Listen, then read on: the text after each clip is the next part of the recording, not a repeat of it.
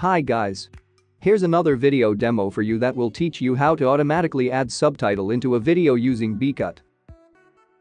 To start with this task, simply open this tool. After that, click import to upload the video that you'll be working on.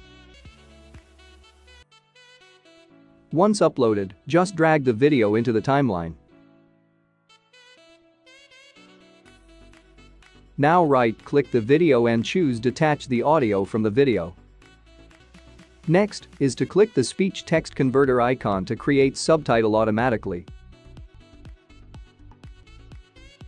When the process is done, you can edit the subtitle if you wish or leave it as it is. Flop and be canceled, and then they'll just put some dirt in your eye. That's not gonna happen. To save the changes made, click Export and choose the format that you prefer together with the title for the video, and then click Export once again.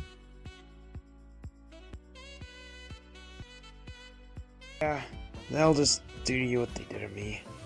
Cram villains in your sequel that you want to see, but you realize you don't want to.